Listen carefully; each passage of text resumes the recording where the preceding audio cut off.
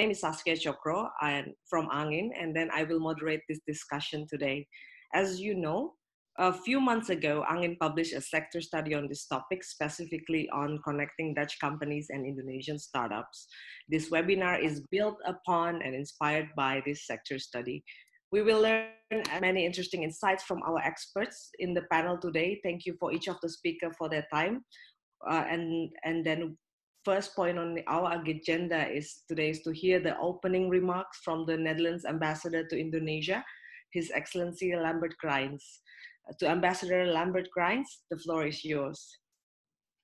All right, thank you very much, Saskia, and thank you very much to all who are watching and who are participating. I've understood that there are many people interested in this webinar. It's exciting to know that a couple of hundreds of people are indeed now watching. And I think you're right, because startups is a hot topic. So good that you're here. Now, being the Dutch ambassador, I'd like to start with a few words on our Dutch position here in Indonesia. We are by far the biggest European investor in Indonesia. We're the second trade partner, European trade partner with Indonesia. And I guess most of you know these major Dutch companies, well-known corporates which are active in Indonesia, such as Heineken or Philips, Royal Dutch Shell, Friesland Campina, which is a company name which you may not know, but you may know their product, which is Susu Bendera, and so on. And these are the famous, the companies serving the consumer market product. There are other big companies which are not well known because they are not on consumer products, work in the maritime industry, Vopak, or in water management, the water management consultants. Now, under that level of these corporates, we've got dozens, we've got hundreds of smaller Dutch companies, including many startups, and you will get to know two of them today. And they are working together with their Indonesian counterparts, because there are many more Indonesian startups, thousands of them, and I think many of them are working already together with Dutch companies, both startups and the corporates. And that brings me to the issue of today. How can we as an embassy, but how can you as startups, and how can the corporates, how can they improve their connections and learn from each other? And it is a relevant question, because we see that Indonesia, in a way, it's an exciting context. The startup ecosystem in Indonesia is developing very rapidly, and we see a lot of opportunities here. Now, I like that word opportunity, because it helps us in becoming enthusiastic and to see something happening in the future. And we see something on the horizon. But how to translate an opportunity to a reality? Now, that's, I think, where the ANGIN report, I hope you have been able to see it and to read it, where the ANGIN report comes in handy. They are trying to translate this question from opportunities to reality. They focused on a couple of sectors. Let me see, agriculture, healthcare, maritime, water and waste management. They focused on the question: how can you? They focused on startups, on corporates, but also on the third group of institutions or organizations, and I call it the enabling environment, the connectors. Think about universities, governments, network organizations, incubators, embassies. So in the report, they describe how these institutions can find each other. Now, and that's also, I think, what you are going to discuss in the webinar. Yeah. To make this abstract discussion a bit more concrete, I'd like to share one example. I just heard it a couple of days ago from one of my colleagues. It's about a Dutch multinational, and they were looking, they wanted to digitally improve their customer engagement and their marketing strategy. So they contacted an Indonesian tech startup, and that small tech startup, they offered innovative technology to that major Dutch company. that enable them to basically to improve their digital relations or their relation with their digital customers through kind of an interactive communication platform. And through that, that big company could target a younger age group. Now, it sounds simple and it sounds logical, right? I mean, from two sides, there was a question, there was a response from this young Indonesian tech startup, and it served both. And I actually can share many of these examples, but I won't because I'm talking too long already. But so what do we see from the ANGIN report? What startups want is they're looking for, they want to access a wider pool of resources. They want they're searching for business experience, and they are looking for know-how. Now, and from the corporate point of view, they look for fresh ideas, out-of-the-box ideas, and sometimes also emerging or innovative technologies. Now, sounds like a win-win, easy, we're done, but it's not that easy. Why not? Maybe it's a matter of different cultures, different perspectives, different views, adopting different collaboration models. Or is it maybe a question of where should I begin? Where should I start? If I'm started, where to begin? And I think that was also one of the titles, right, of this webinar, where to begin. And I'm definitely not the one who's going to respond to that question, but I'd like to invite the experts also to really, from their experience, help us in understanding where to begin. So to conclude, I think there's a lot to be done, a lot is being done already. We can learn from each other. Coming back to our own position as an embassy, we are one of those connectors. We belong to this enabling environment. Don't hesitate to contact us. You may contact Indy, who's standing next to me. You may contact Joost, who's also participating to this webinar, or us or me as an ambassador. Do contact us, and we can try to connect you with each other. I'm very, very grateful for your participation, and I wish you a very, very nice webinar. Thank you very much. Thank you very much, Ambassador Grijns, for opening this webinar. The enthusiasm is basically, we feel it, like the sense of opportunity, and of course, after this, we will share the speaker's experience, and we also got a lot of questions from the attendees that we tried to answer with this during this presentations. So glad to know actually the embassy is willing to support in the making connections as well. And then now I would like to introduce you to the speakers of today's session. First, we have Ibu Agustin Gunawan, VP Partnerships of Alo Doctor. Hello, Ibu. Thank you so much for your time. And then we'll have Dirk Jan Oudshoorn, founder and CEO of Horsewise. And then we also have Gerrit Jan van de Veen, founder and CEO of the World Startups, but now the managing director of the World Startups. And after this, I will just start with the presentation on how and what was actually ANGIN did and how we managed to spot the frameworks of collaboration to connect these two worlds, Netherlands startup worlds and Indonesia startup worlds. So I will start with a quick presentation, just a quick overview, and then followed by the speakers. Okay, let me start here.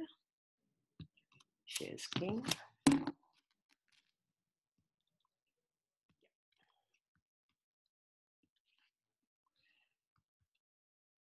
Okay. So I will begin. So this, the report that ANGIN produced was titled Connecting Indonesian Startups and Dutch Companies. It's basically a scoping study on possibilities for mutually beneficial connection between the two ecosystems of the country. And the objective is basically opportunities and challenges in the Indonesian startup scene, and also a glimpse of each sector Dutch focus interest player in Indonesia, and also the engagement recommendation for whoever wants to be in it.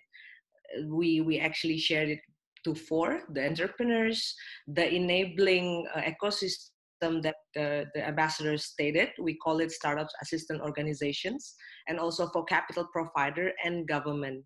And then we will conclude it with the business case recommendation on possibly what's work.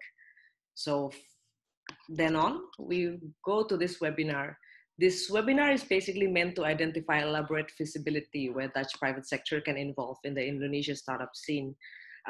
During the report, ANGIN aggregated 74 secondary report, and we directly sourcing primary data from 52 startups, 32 active investors, and 33 SAOs in Indonesia and Netherlands to gain insight on what works. As the ambassador stated, we were focusing on this six sector: health tech, agriculture, logistic, water, financial service, and voice management.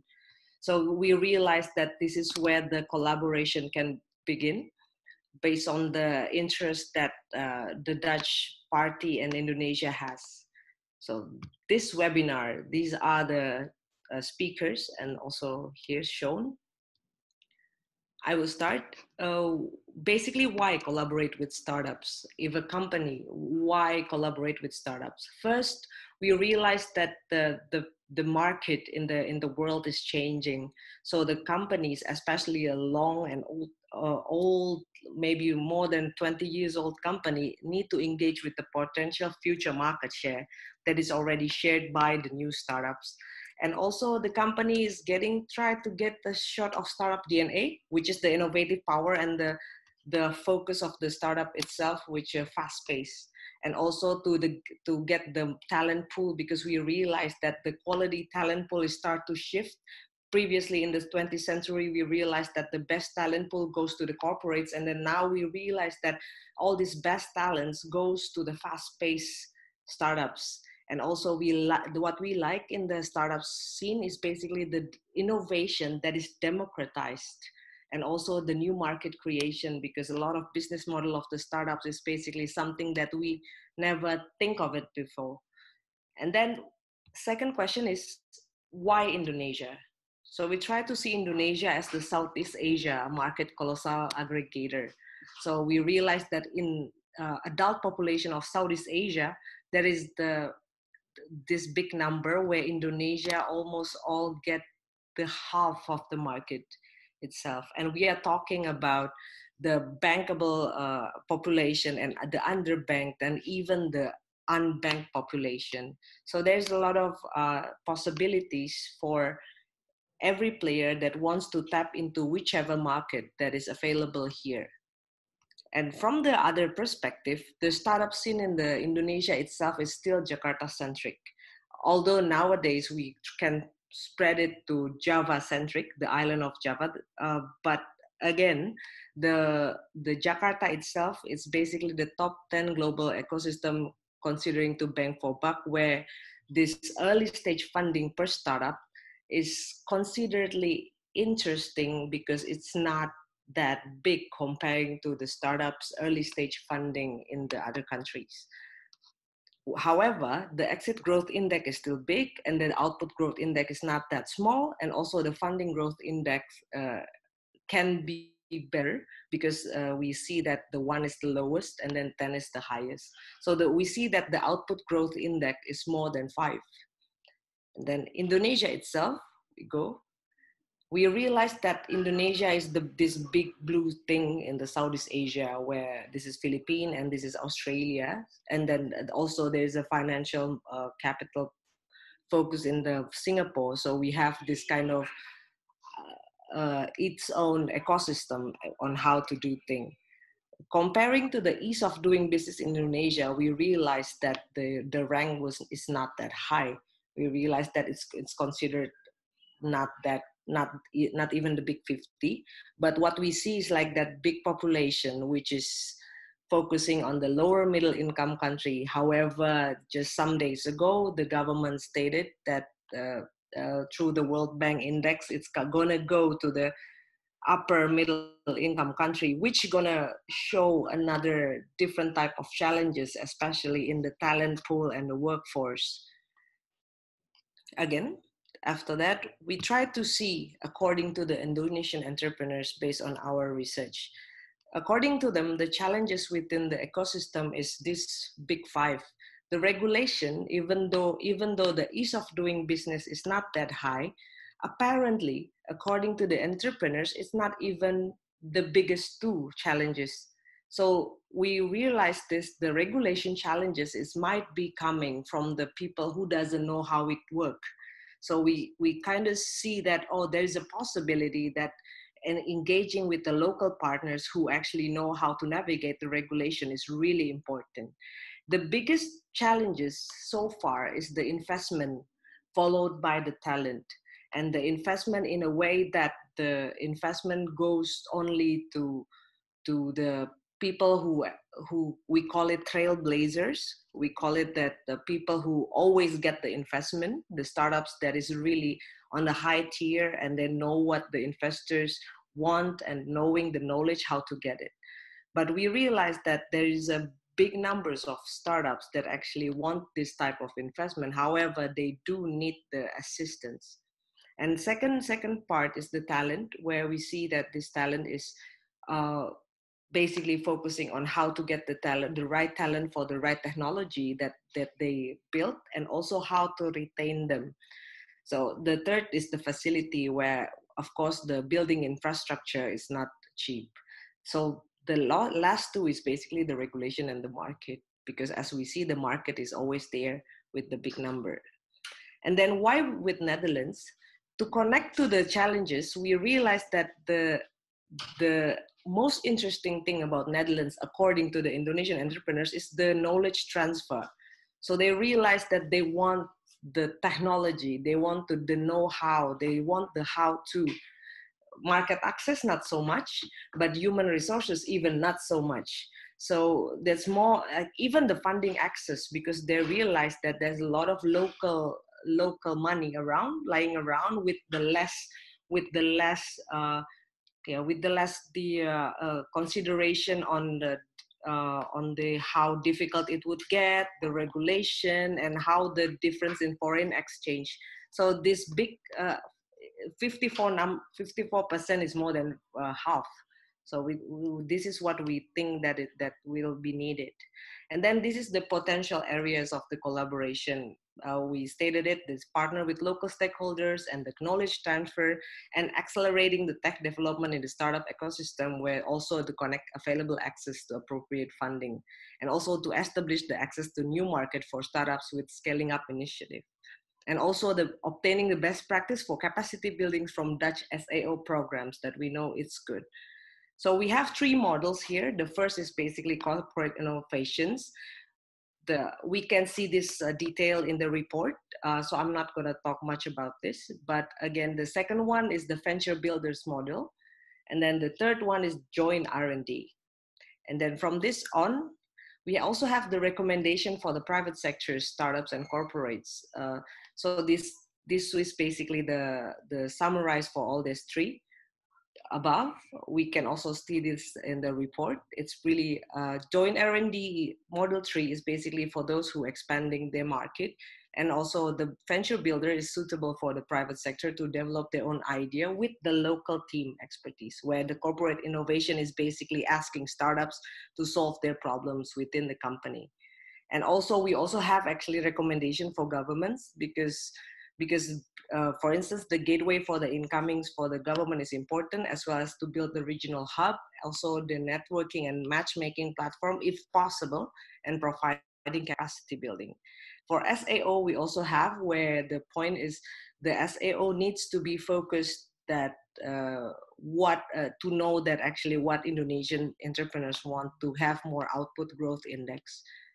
And more questions, the last one, we can send to, like what the ambassador Lambert said, we can send to the jackia@minbuza.nl for queries, or sarita@angin.id for report related questions. The subject could be this one. And then if you want to know about research, please feel free to download. It's also available in the email. Thank you so much. So I'm going to stop sharing the screen. The next on the round is, I hope it's still exciting to be followed, this webinar, because the next one is going to be more and more interesting. So the first one, we will introduce the Bu Agustin Gunawan from Alo Doctor, that she will said about the corporates and startups trends in Indonesia. Please, Bu Agustin. Before you started, I also got a lot of interesting questions that come from our inbox. Actually, this since the webinar started, from the relating to the challenges that the studies also proven that the corporates and startup have to find a balanced way to collaborate, meaning there's several changes might occur on the process. Could you share your experience on this in the Alo Doctor, and what is the challenging aspect? And also, what are the sector-specific challenge for the healthcare? And also, in addition to that, with these changes, what will the future look like for Alo Doctor? Is Alo Doctor interested to pursue more and more international partnership and with Dutch corporates, or what actually make it interesting for Alo Doctor? Please, Ibu Agustin. Okay, thank you, Saskia, for such a lovely opportunity. Maybe what I would like to share is the challenges within country. Yeah, so this is first is not related with the Dutch environment. Actually, for the digitized technology in healthcare, I think is the most less current compared with, let's say, like fintech and something like that. Why? Because in healthcare, people thought that everything has to be done in the healthcare facility, and then they are wondering what is the digital thing to do with the healthcare, and then they think that this is a quiet intervention and then a little bit disruptive for them. So that's why the first time that Alo Doctor appears, that at that time we are struggling how we make a proportioning collaboration with the partners at that time, because maybe at that time we are only what we call it market pools, yeah, where are we attracting more traffic to digital for the content readers, etc. And then thanks God that at the moment we having more than 1,200 plus for the healthcare provider, as well as other things, product related health, we are expanding to that. So the first time is convincing what is the digital platform could help the partners in Indonesia, and then in what way we could help them, especially in captivating the digital markets in Indonesia. Because based on your report as well, ANGIN report, and then statistic of Indonesia as well, that from almost 270 millions of population, 25 to 30% is millennials, and then also internet users. So that's why this market, we call it very attractive and emerging market for all. I think that's my explanation. Thank you. Thank you so much. You can start your presentation now. Okay.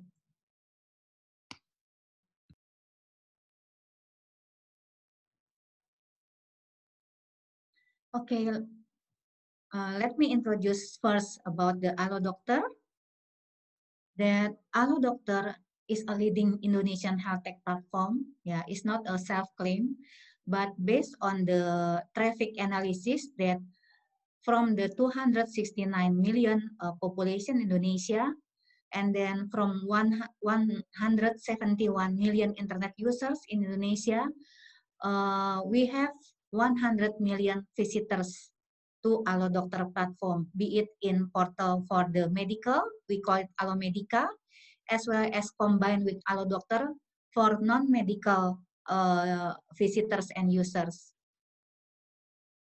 And then our goals are to be number one as a health tech destination for Indonesian. So that's why if you see, our platform is using Indonesian language, not Indonesian mixed with English or other foreign native language, because we are targeting Indonesian as our main customer, either both from medical professional as well as non-medical professional. And then why we can have a dream, have a goals like that? Because actually our advantages is we are a leader in digital traffics. Because I think the most successful recipe for all the digital platform are traffics. Then we can do whatever the business model that we can think of, we can be partnering of with other relevant partners, even with Dutch company or corporates too. And then a glance about Allo Doctor. We have Allo Medica and then we have Allo Doctor. That Allo Medica specific for the healthcare professional. And then for Allo Doctor is non-healthcare, so everybody could jump in and then to get information, to get health update, and then to get information regarding recommended hospital, recommended doctors, where to go, as well as we also have insurance in technology, meaning we are marketing the insurance based on the platform only. And then about the growth itself, from year to year, we have a significant growth, whether be in web, because we are in both sides. We are in a web platform as well as we are also in the apps. So this is a web visitor, unique visitor, as well as page viewer. And then demographic-wise, we are ranging from 18 until 65, and where the most of the population relies on the 25 until 44. So this is a productive age generation. While between male and female is almost same, like 41 compared to 58%. And then our readers are basically from big city area and then some remote area, in total about cumulatively 15% total. And then at the moment, we are trying to be a health tech platform that cater all medical patient journey, starting from the information itself. If you look in the Google and then you type any kind of disease name or disease category, Googles are based on algorithm natural, place us in the top position. Why? Because the most visiting web and apps that ever in the Googles. So we provide all information needed by the Indonesian people. As well, we also have telemedicine platform. We call it Chat with Doctor. And then we also have booking platform to help our traffic, our users goes into the right medical care for their specific medical needs. As well as we have insurance, we call it Allo Dokter Proteksi. So basically, this is like 360-degree of journey patient, start from search until if they are go to the hospitalized, that can get insurance for that. And then the topic are very varied, all the specialistic are there. And then about the booking platform, we are #1 in booking platform. It is proven by our partnership with the healthcare, it getting better and adding more healthcare partners, because we almost book almost 20K per month for the booking itself. And then this is chat feature. I think there is maybe some curiosity regarding what is the impact of the COVID-19 with the telemedicine platform. Of course, this is like a golden opportunity for us, because our traffic are increasing. For just previously before COVID is only 500K, and then right now the chat is more than 500K, is 750. With the peak one is starting from March until April. That's very interesting, Bu Agustin. Can we listen to you more on the Q&A session later? Because okay, this sure. Allo Doctor chat feature, like Allo Doctor, is really interesting, especially during this time. Okay, Thank you sure. so much. for your time. Yeah. And then why? Because we have comprehensive doctor pools starting from 500 GP all over Indonesia. They are having all the complete licensings needed for the to give consultation as well as prescription, because we know that from prescription we need SIP Indonesia for the practice license. And then we have more than 400 specialists all over Indonesia and that practice as well in the healthcare provider. And then of course customer or user experience is very good, is very needed at this point of time. So fast response from us as well as operational hours and then positive review from the customer feedback. Why the stress on spatial coverage? I think we already talking about this. And then we also can do a prescription. So people, it's not necessary have to go to the hospital itself. They can consult through their own comfort home or maybe bed because they cannot, they are in the sick condition, and then they can buy any prescription from the doctor from the nearest pharmacy they have nearby the house. And then we also not forget about our corporate social responsibility. So that's why during the peak of the COVID, which is I think is about in March, we are helping the government in this term is we helping Ministry of Health providing a free chat booth for self-assessment risk factor of coronaviruses. And then this is a major hit for us because it almost hit by I think over 1 million people try to assess to do the self-assessment for themselves and then for their family. So if we are talking about partnership itself, because this is the major topics of this webinar, the partnership Allo Dokter currently have more than 1,200 plus across Indonesia for healthcare providers. And then about we are having like advertising, we have Allo Medica webinar. So our client mostly are pharmaceuticals as well as health conscious product brands, because we are only dealing if this is correctly medically proven or evidence-based medicine. And then we also regarding the insurance, we are talking about partnership with corporate as well as with retail. And then if I'm asking what is the partnership challenge actually within country, the issue is first time that I mentioned before is trust about collaboration. Some people confused about the data, what is the owner of the data, blah, blah, blah. Actually, that is not the major issue at this point of time.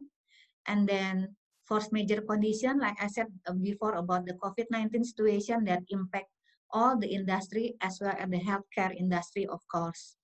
And then professional barriers, we are talking about telemedicine. Well, we know already that some traditional medical professional, especially if the position are very seniors, they are quite reluctant to accept new technology like telemedicine. They think that only face-to-face intervention is the best way to do the consultation. And then the regulation is as well.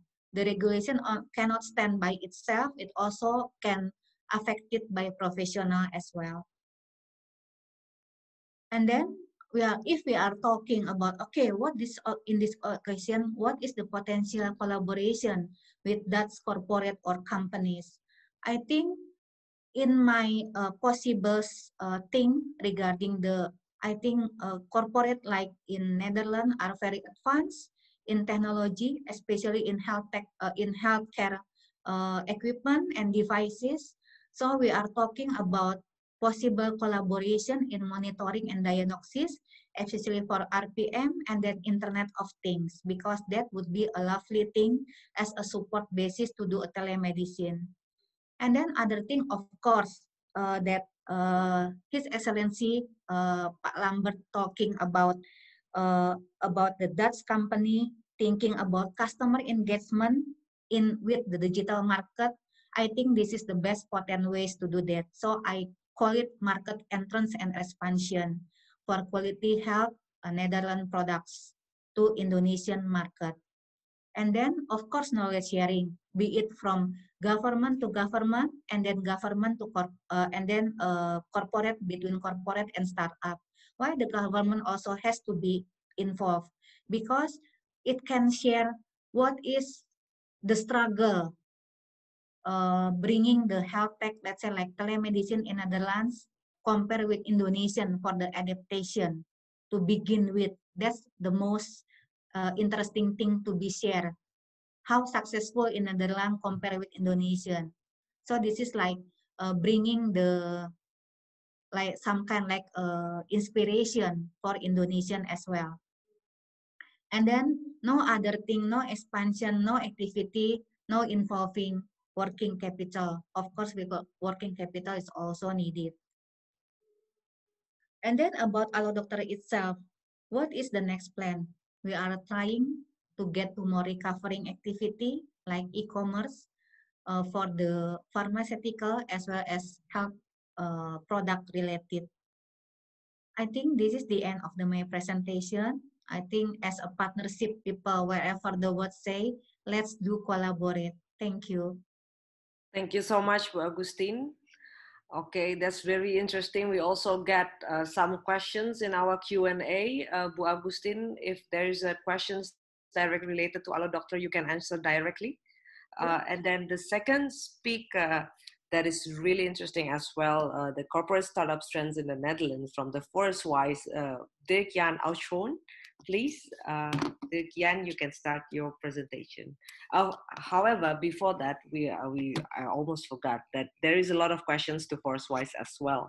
That can you share your experience on the collaboration between these two countries, because we know that Forestwise already been doing it, and also how this collaboration help your company scale, and also alongside that, what would you like to pursue the current model, seller, buyer, or would you be interested to explore other collaboration models such as other types with Dutch or Indonesian corporates? And second question, it would be, what would be the reasons for that, and which collaboration model do you think fit best with the nature of your company? So if we also want to know that what is your view on working with ecosystem builders like accelerators, incubators, or government institution, because Forestwise is, we know that really related to the what government want to do. Please, Dirk-Jan, we give you the floor. Thank you, Saskia, and yeah, thank you very much for having us in this webinar. Many of the topics and the questions I think we will address in the presentation. We see ourselves a bit as both an Indonesian and a Dutch startup, as we are located in both countries, and we see that it is a big advantage for us because there is already so many relations between these two countries. In the Netherlands, we are able to find investors to sell our products, but also in Indonesia, of course, we see a growing interest in our products, and that's very interesting for us to see. We don't sell so many of our products yet in Indonesia, but the market is growing very rapidly, and the embassy in Indonesia is also a good partner for us. We have been able to get in contact with a lot of interesting partners through the embassy as well. We have visited the embassy on several locations, and this is a big help for us. So that's also as a word of advice, that's a very good starting point for Indonesian startups as well. Shall I start the presentation? Yeah, please. That's very interesting and very concise. All right, so here we go. All right. Yes, thanks again for joining today. Forestwise mission is to stop deforestation, and we do this by producing rainforest ingredients that for the cosmetics and the food industry. At this moment, mostly for cosmetics still, but growing interest from the food industry as well. My name is Dirk-Jan Oudshoorn. Graduated from the TU Delft University in 2009 in Industrial Design Engineering. And been living in Indonesia since 2013. And since 2014, so more than 6 years at the moment, living in Sintang in West Kalimantan. At this moment, I'm in the Netherlands, but where we have our office as well. But our factory is located in Sintang, where we live. The company Forestwise, together with Theo Smits in 2018, after working for several years for an NGO doing similar kind of projects, and we saw the interest, we saw the potential of the forest actually, and of how we can protect the forest in a business kind of way. So that's why we started Forestwise. We see that. Oh, sorry. That was too quick. We see that of course the Indonesian forests are under heavy pressure, and it's a very big shame, we think, that the forest is disappearing in such a challenging or such an alarming rate. While there's so much value in the forest, we lost already 56% of the rainforest in Borneo in the last 50 years. And literally it's a waste, because there's so much still to find in the forest that can be harvested and can provide income for the local people. And we believe much more than converting it into plantations. So if you would show the video, that explains more about how we work. It's a 2-minute introduction video. Cosmetics play an important role in making us look and feel good. But the way that some cosmetic ingredients are sourced is putting unsustainable pressure on the planet. This also applies to a wide range of food ingredients. In Borneo, for instance, the clearing of natural forest for palm oil production is having a devastating effect on flora and fauna, as well as on forest communities and their livelihoods. Since 1970, 56% of Borneo's rainforest has been lost to deforestation. The environmental, economic, and social consequences are disastrous. There is another way, however. At Forestwise, our goal is to stop deforestation. We help forest communities to derive an income from natural products that can be harvested from the rainforest without harming it. These products, such as alipi butter, Kemiri oil, virgin coconut oil, and Arenga sugar, find a wide range of applications in today's cosmetics and food industries. Their production has no negative impact on the local flora, fauna, and ecosystems, and it has a major positive impact on rainforest communities. It makes sound economic sense too. A hectare of wild harvested land can deliver an annual product turnover of €3,000. The same area under palm oil production delivers only €1,440 per year. We call this rainforest value, creating high-quality ingredients in a way that delivers economic value while protecting the rainforest and all who depend on it. To find out more, please visit us at www.forestwise.earth. So that's basically the glimpse of what Forestwise is doing. And we also see in the Q&A session, we see that several questions goes to Forestwise as well. For instance, like what do we have to prepare and how do we start international collaboration to scale up our company internationally? This is going to be answered also with his presentation. Maybe we can start, we wait for him to join us again.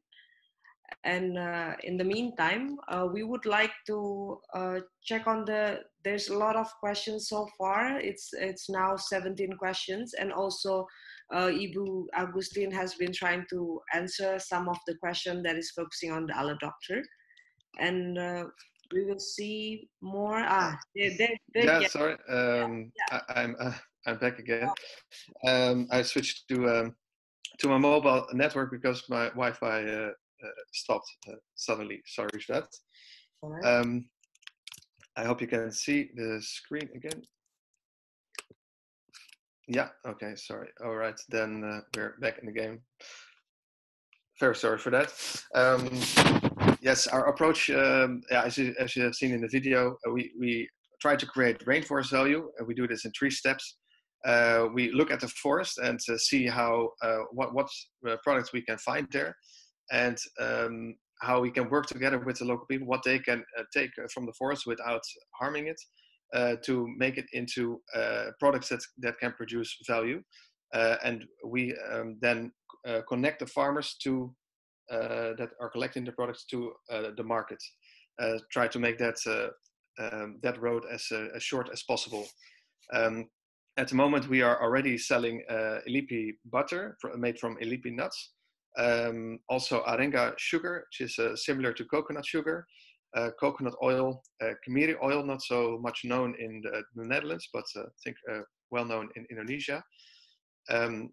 Rubber seed oil is a potential that we are looking at the moment, and fresh fruits as well as beeswax. But at the moment, we are mainly focusing on these 4 products. Elipi butter is a very good moisturizer, so we sell this mainly to the cosmetics industry. Kemiri oil has actually applications for both food and cosmetic industry, as well as coconut oil. Arenga sugar is more for food. It's a very low glycemic index sugar, so it can be even consumed by diabetics. But it's also used as a scrub in cosmetics. Then for the results that we have reached so far with mainly with Elipi butter, is that we have supported 700 Indonesian families since the start in 2018. Increasing their yearly income by 16%, even though the Elipi butter is not available every year, and protecting a forest area of 200,000 hectares. So that is similar to the size of Luxembourg. It's a small country, but still we are very proud of that result. Now go to the next slide. Sorry, okay. To talk about the collaborations, we want to highlight 3 of our partnerships that were key for scaling up our company. I would say that we wouldn't have been able to set up our company at all without these partnerships. Starting with Jan Dekker IMCD, which is a distributor for cosmetic ingredients, amongst other products. And how did we connect to this company is basically by sending a lot of emails to potential customers, and this has taken a few years even. But when we found the first customer, then you see that it's easier also to get to the next one. Lush is a cosmetic brand that we also supply to. They have about 1,000 stores in 51 countries. And this was through a referral from within our network, which led us to participating in one of their small grant programs, and eventually selling our products to them as well. Also like to mention Partnerships for Forests. This is it's a program from the UK government. They also have a grant program, and they support NGOs and companies who are focusing on forest protection. And this was their grant after a very tough due diligence was also key for us to get in investors to invest in our company. So coming to the how to get to this collaboration, or where to start. Waiting again for the next slide to load. Yeah, there we go. Of course, first start with who would be your ideal partners for collaborations. What would be your ideal launching partner, of course. And then see if you can find anyone in your own network or through LinkedIn, if you can get referrals, if you can get to these companies. And also visiting industry events. At the start, we visited the trade shows. Now we are also exhibiting on those trade shows ourselves, but at first we're just visiting them, talking to the industry, and seeing if indeed there is a market for what you are trying to do. And of course, social media is becoming more and more important. We just let's say we just started focusing more on that, but in this way you can invite people to join on your journey, and you never know who knows. Someone who is following you might know someone who is interested in your products. So this is also a way to expand your network. And as mentioned before, contact your embassy. They have relations to most of the larger companies, of course. So yeah, this is a great way to start, and they'll know how to connect you.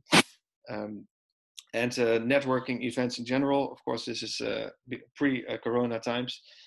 We have seen that even though sometimes a networking event might not be specialized or specific for your industry, but you never know who you will meet there. And last but not least, just spread the word wherever you can, of course, about what you are doing. That is very practical input, Dirk-Jan. Can you start maybe answering questions that is live on the Q&A section, and then while doing that, we can go on the third speaker that is already waiting. Right. Sure. Thank you. Thank you. Thank you for Swai. Okay, that's very interesting. Hopefully the participants can get answer for all the questions as well. Thank you so much. And then we're now going to the third session on the corporate startup trends in the Netherlands, featuring the World Startup, who's been actively enabling the both ecosystem, not only in Indonesia, but all over part of the world. Please introduce Gerrit-Jan van de Veen. Hello, Gerrit-Jan. And before we started, we also got a lot of questions for startup world. First, what can we learn from your experience about the trend and the best practice of the corporates and startups collaboration in the Netherlands? And then also, how did these collaborations change the way corporates and the startups operate with that respective context? And also, we want to know that in practice, how did this collaboration bring significant benefits for both parties, corporates and the startups? And could you share from your perspective how actually you as the ecosystem builders play important role in the drawing the connection? Because basically this is like a black box and you need to navigate this part, right, strategically. And also on the top of that, could you share your view on the international collaborations between these corporates and startups? Thank you so much. And also after that, after you answer that, you can just go directly to your presentation. Thank you. All right. Well, thank you, and it's a pleasure to be here and to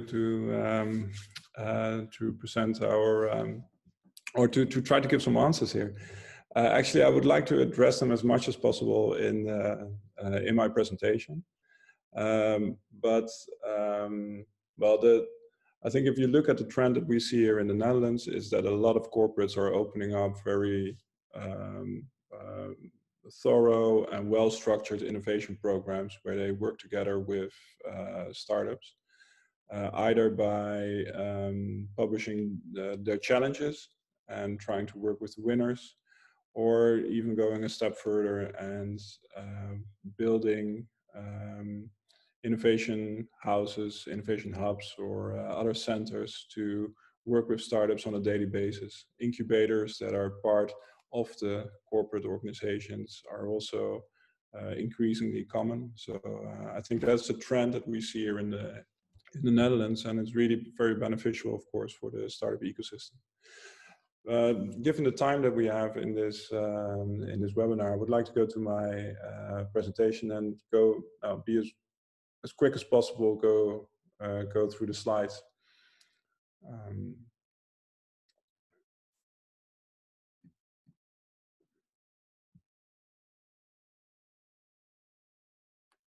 So again, my name is Gerrit-Jan van de Veen. I'm currently the CEO, and I'm also the founder of World Startup. It's a global entrepreneurship platform, and our mission is to accelerate purpose-driven entrepreneurship worldwide. Our approach is that we support startups in every phase in their journey, invest in the best with time and capital in return for equity. We design, build, and execute innovation programs with a focus on co-creation by government, NGOs, business, and science. And we embrace experiments. We love bottom-up programs. And in our philosophy, it's always revenue before investment. So we try to focus as much as possible with the startups that we support on customer development, rather than immediately going for raising funding rounds or funding or capital. We are a certified B Corporation, and we are part of the Impact City Innovation Network in the Netherlands, as our headquarters is also in the Netherlands. So founded in 2015, and right now we have over 20 people, a lot of them very senior, seasoned entrepreneurs, and 60 startups in portfolio. Here are some of our portfolio champions, like you from Singapore, Bastier, that created a very smart locking system for tracking trace of cargo bikes and also locking them with one gesture. ClickChain from India, a fintech company that helps small-scale farmers and street vendors with increased profits through digital accountability and transparency using blockchain. And also one of our champions is Green from Taiwan, operating in Asia with smart farming instruments. And these are just a couple of the examples that we work with and are also shareholder in. Some of our recent work, so the work that we do, we always work together with, like I said, with NGOs, with corporates, with universities. And we are currently sourcing for WWF. And for this reason, actually interested in to have a longer conversation with ForestWise. We are designing and executing a series of hackathons together with the World Bank on for their COVID-19 data observatory that they are developing in Vietnam, and also planning to expand to Thailand, Indonesia, and India. And we're doing this actually with our partner in Indonesia, Founders Talent. And we've helped a dozen of partners in the Netherlands during the COVID-19 pandemic, which is actually still going on, of course, but with co-creation projects together with startups, but also in collaboration with Dutch universities. And the name of that platform is Resilient Society. So this gives a little bit of an example of the stuff that we're doing. And one of the things that is coming up, and I would really like to invite people for that as well, is a global online conference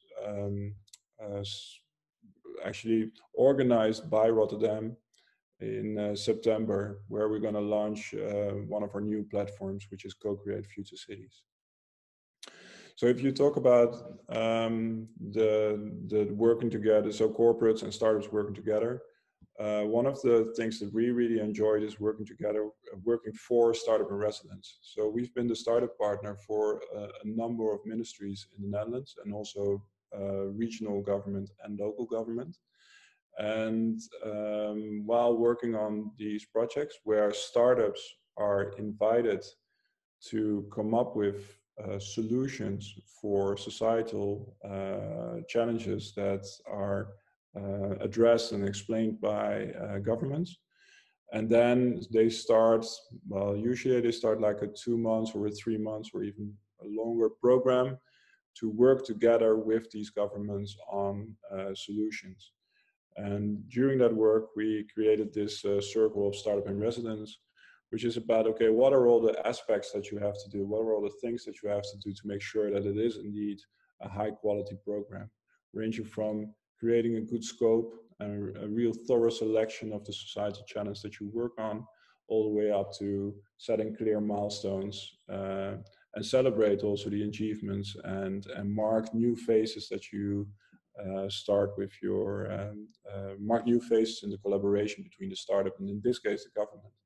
And I think actually this circle of Startup in Residence is also applicable to the relationships and the programs that you can run as a corporate with startups. And it's one of the advices that we give to a lot of people in our network, is if you want to do something together with startups, turn it into programs, turn it into a long-term strategy, and try to build something that is lasting for at least 3 years. Do it multiple times, learn from each round of projects or programs, and try to become better and better at all the aspects that are relevant in such a program. I might cut you a bit. So this is really interesting, but we are we are already reached 4 p.m. now. Are we okay with going through again? Especially we haven't even go to the question and answer yet. The embassy will be okay with this? Yes, please. I'm perfectly fine with whatever you want. I just want to let me just quickly say. We want to follow up this going through. So there's no saying no from the embassy. So we might as well just go through again. No, go on. Yeah. All right. Okay. Yeah. Sorry. Yeah. I'm perhaps so, misunderstood. Here you are.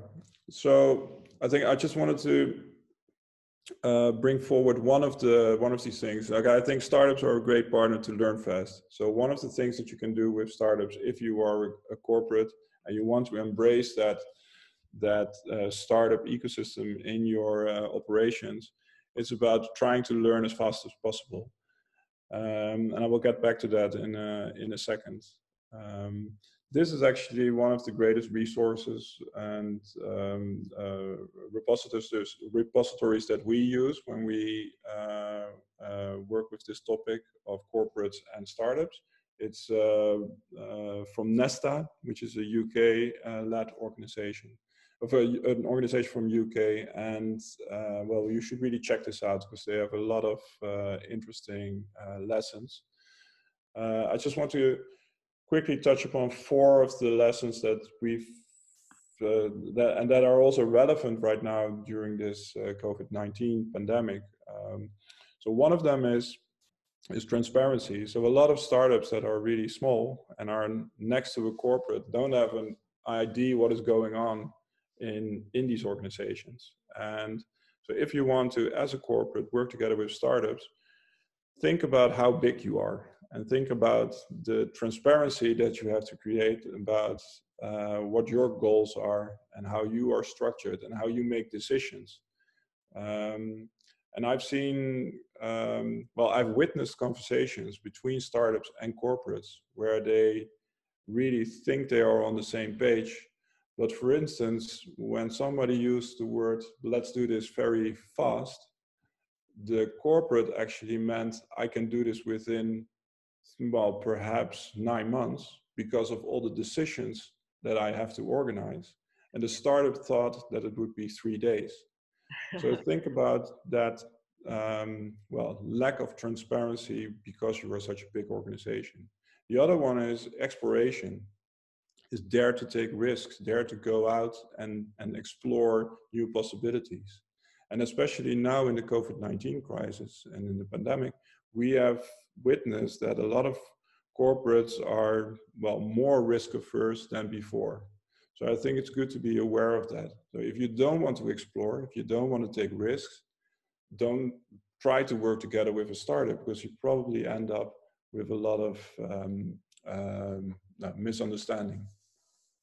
The third thing is time. So what I try to tell here is that if you're having this conversation with a startup, they're usually looking for resources. So if they sit somewhere, they feel the heat. They feel the heat of cash flow. They feel the heat of the investor that is pushing them for certain milestones, while you are in a comfortable chair and you have a different perspective on the time. So be aware of that and ask for people ask for startups and ask the founders what their critical milestones are and when they, for instance, need to reach a certain milestone. And the fourth thing is cash flow. And sometimes corporates forget about that. But cash flow is one of the most important things for a startup. So for instance, paying an invoice only after 90 days, because that's your standard routine, that's really a great way to make a startup become very nervous. And then in that case, he can't, well, and it's a simple example, of course, but then he can't focus on the right things. So these are just four of the things that I wanted to explain. And of course, cash flow is even more important now during the crisis. Again, always welcome to, always eager to talk to interesting startups, as long as they are purpose-driven and want to really create added value for society and nature. And you can simply reach out to me with any questions. Thank you. Thank you so much, Gerrit-Jan. And then that concludes 3 speakers for today. We're gonna go to the Q&A session, but before that, we would like to summarize. So with all this changing, with all this interesting collaboration, we realized that ForestWise and AlloDoctor has presented really specific solution for specific problem. So maybe what we could get this is like for all the startups to have the adaptability for what actually the solution needed based on the market, as well as the sharpness of the solution as well, and also added by the World Startup to the fact that the how to say it, like the way startups think and the way corporate things are very different. So from the startups, if they want to work with the collaborated with the corporates, they need to understand corporate shoes, and vice versa, the other way around. So with this type of collaboration, the embassy is actually trying to reach both sides, and also because the Dutch embassy has all the linkage and the connections specific for this connection between Dutch and Indonesia and the focus sectors that Dutch government is endorsed. So that would be very interesting enablers to be the part of this journey of the startup, especially for the Dutch startup or Indonesian startups want to get to know into the Dutch startups and related to them as well. And for the Q&A session, we would focusing on the questions that is already submitted by the attendees before the webinar. Because for the Q&A session now, we can see on the Q&A, the panelists can answer if you think you can answer each questions, and by answering privately. But for the main the main questions that basically for the startups, what is actually the main challenge to link corporates and the startups within this new normal period?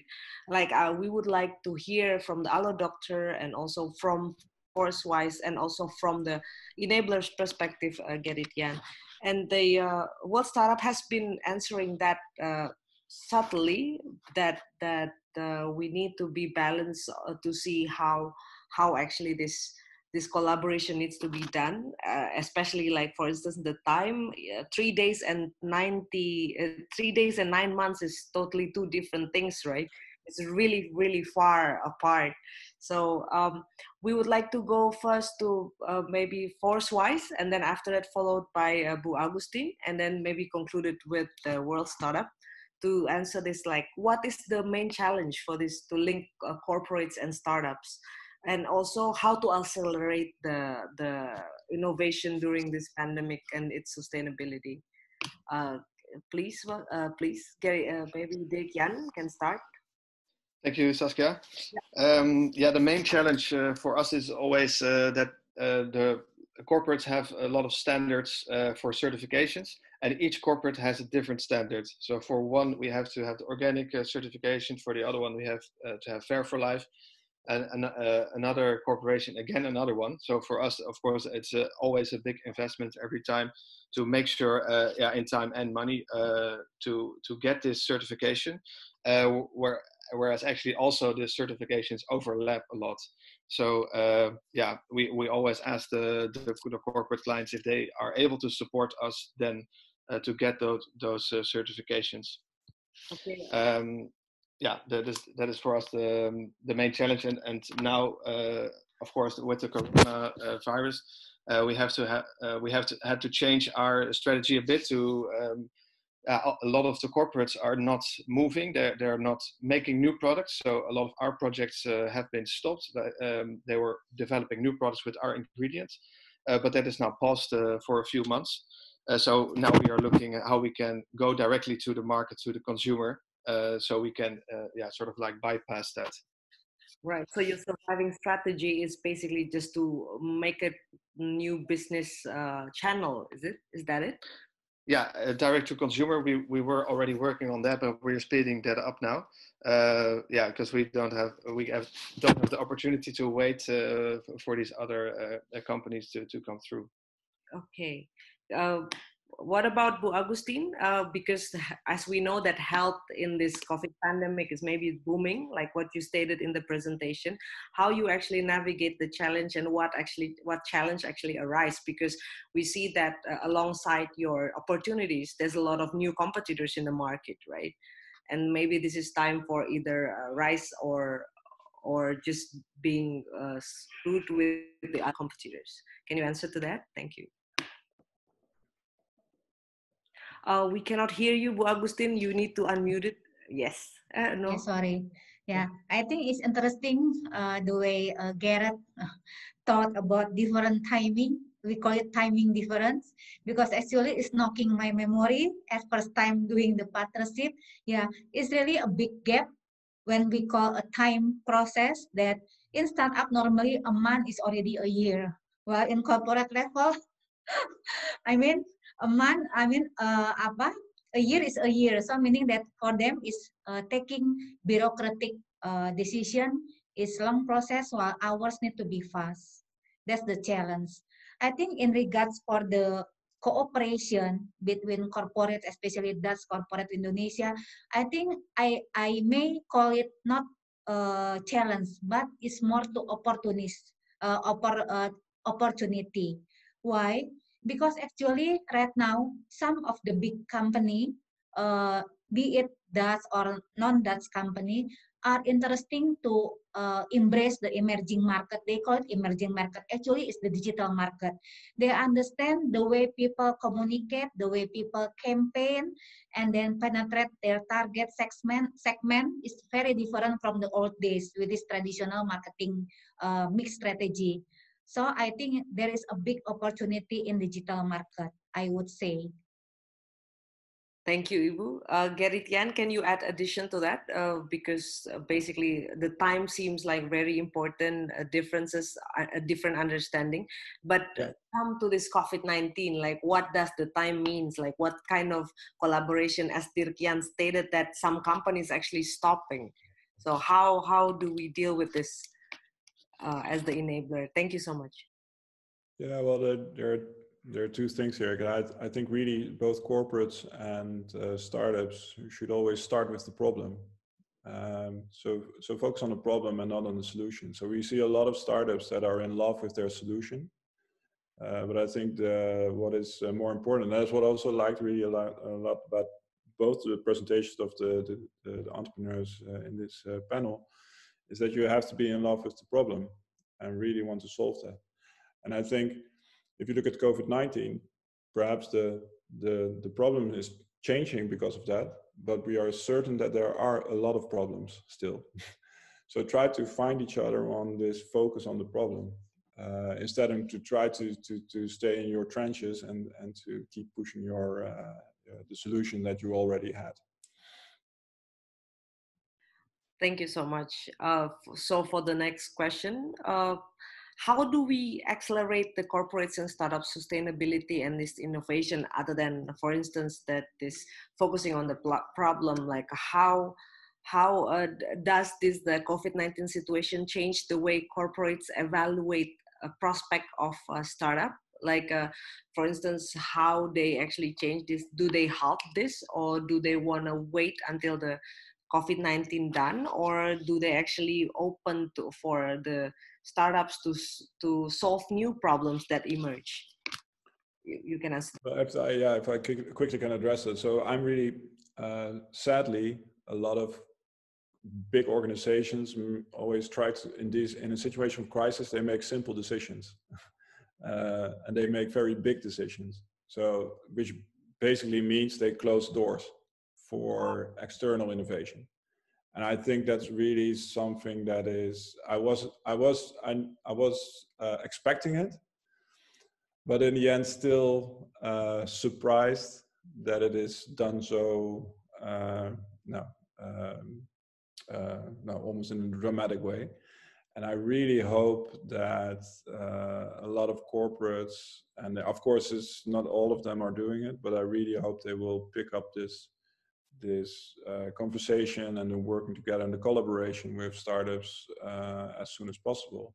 And that in the next crisis that we're going to have, that that by then working together with startups is embraced at the core of their organization, and thus not something that is just simply switched off as soon as you bump into a recession like we are doing right now. Okay, thank you so much.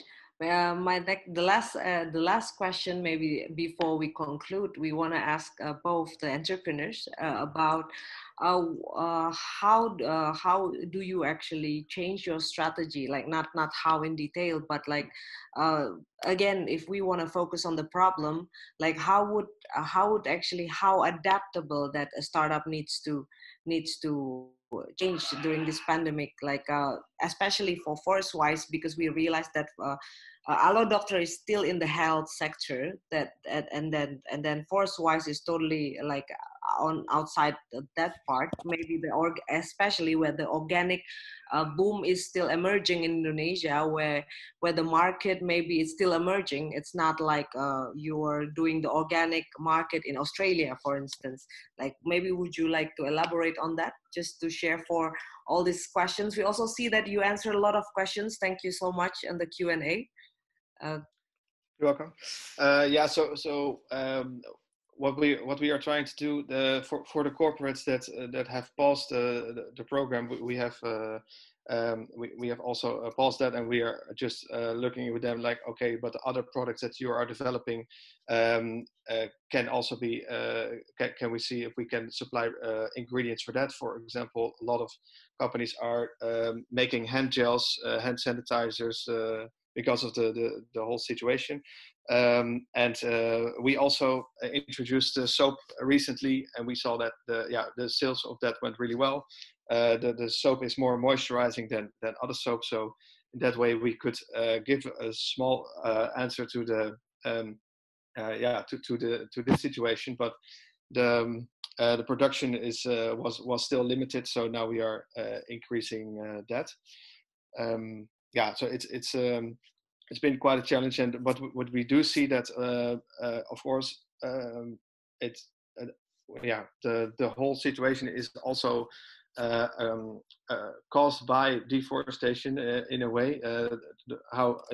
Extracting the animals from the forest is easier if the forest is not there anymore. So these kind of situations will happen more if we don't stop the destruction of the forest.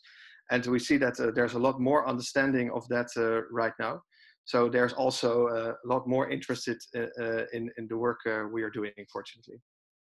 Thank you so much for the answer. Bu Agustin, can you add up to that? And then we will conclude this interesting webinar, because, yeah, please, Bu Agustin.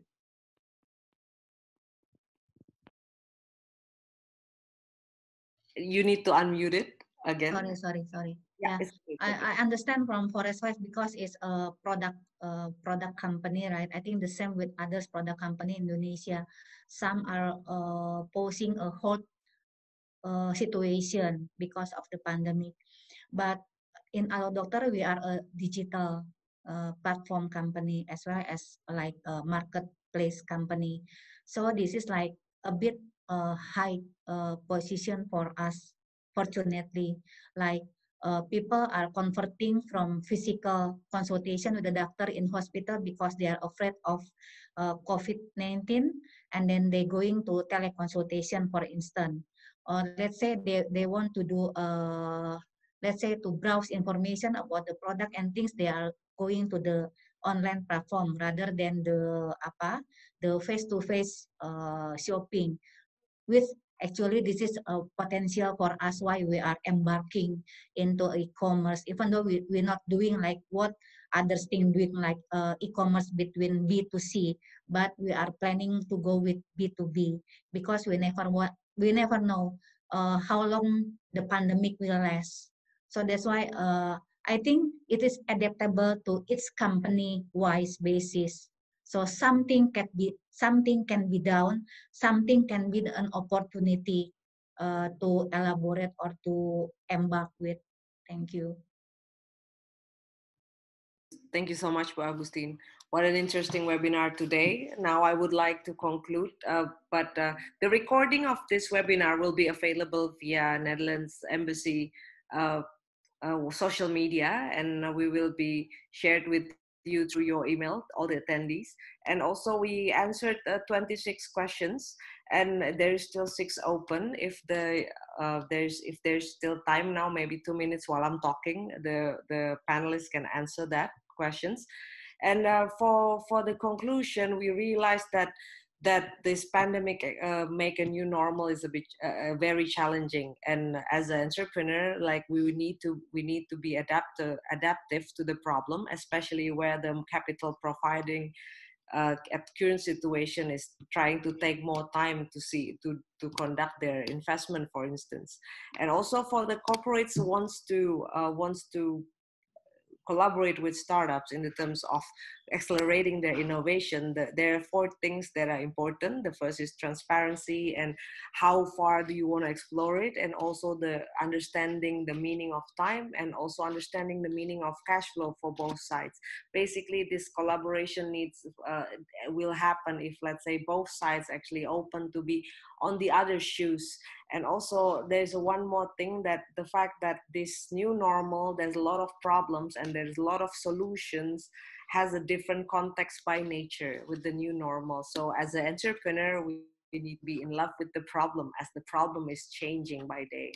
So that's really interesting. We would like to thank you for all the panelists that shared be here, and also ANGIN would like to thank you for Dutch Embassy in Jakarta that provide us this experience. And also we would like to thank for all the attendees and for all the questions that's during live and before. We received more than 58 questions beforehand, and now we received a lot 33 questions. Thank you so much. Thank you so much, everybody. So we're gonna leave the meeting now. We can say goodbye to everybody. Thank you so much, everybody. Bye. Okay. Bye. Have a nice day. Thank you. Bye-bye. Have a nice day, everybody. Thank you. Bye. Bye.